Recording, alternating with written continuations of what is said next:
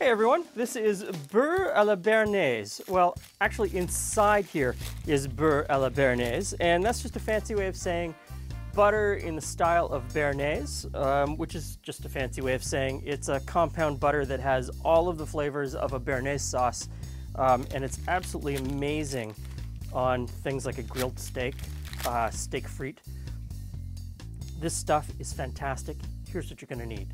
Shallot, white wine, vinegar, butter, tarragon, chevril, parsley, salt, and pepper. So this is a super simple preparation. You first want to put your shallot in a saucier or a small saucepan with the wine and the vinegar. Toss in the chevril and the tarragon. If you can find fresh tarragon and chevril, use them.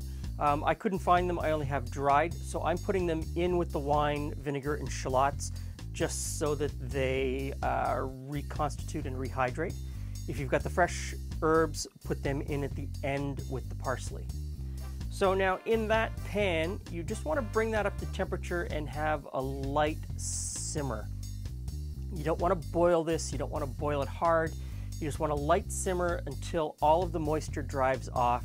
You've then infused those shallots with an incredible amount of flavor from the wine, the vinegar, and those two herbs.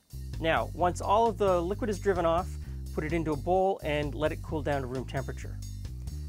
Once it's cooled to room temperature, throw in your butter, which should also be at room temperature, not too warm, not too cold.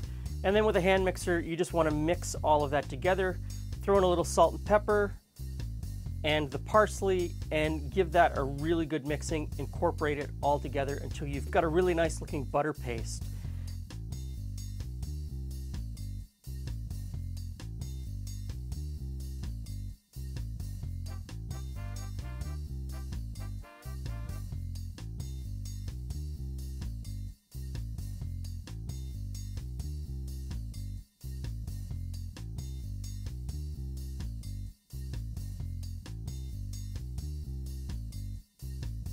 And then you just plop that on a piece of parchment paper and very carefully roll it up into a log.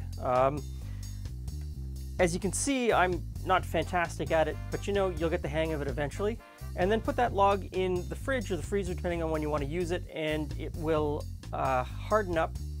And then you just open it up and you cut a piece off, and you put that on top of a steak that you have just grilled. Absolutely amazing. If you really want to taste something flavorful, check out our steak frite recipe where we put this on top. Thanks for stopping by. Hope to see you again soon.